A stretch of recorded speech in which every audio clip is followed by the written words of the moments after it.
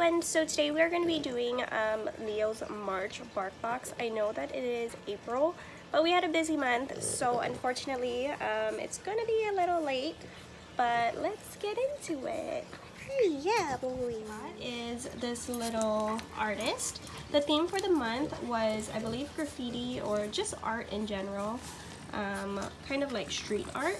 So this one has a fluffy tail, and the shirt is a stronger material for him to chew so it doesn't break apart that easily.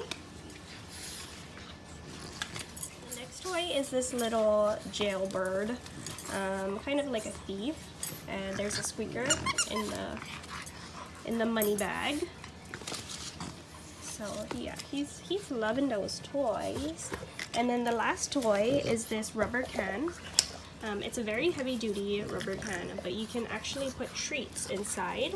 So you can throw the treats in there, and then the dogs, it's kind of like a toy or a game for the dogs. And then it has a rope, kind of like a, what is that called? Like a reflective. So he'll love that because he loves his rubber toys. Yeah, heavy-duty. But Leo gets 3 in his box because they typically come with 2, but you can sign up for 3 toys. It's just an additional cost. And we do that because we share with the bigger dogs. So and that's why the toys are more heavy duty, because we signed up for the large dogs. So Leo can share with our pit bulls. Oh boy. Treats that came in the box. One is a painter's palette with pork, blueberries, and carrots, and then this one is hair of the dog that says rabbit spider, and then the main ingredient is actually rabbit. So that's pretty cool that it's a healthy option and something that you typically can't pick up in the store. Let's see if he likes this one. Yeah. I think he liked the first one better, but it's a go. And then the last thing in the box is this buffalo chew. Oh, jeez, no.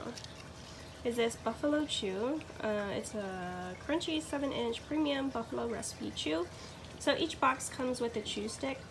If you did watch last month's, it was like a kind of like a trachea or something. But this month it's just an easy little chew. So that's everything that he received in the box. Leo really enjoys it. He likes getting new treats and new toys.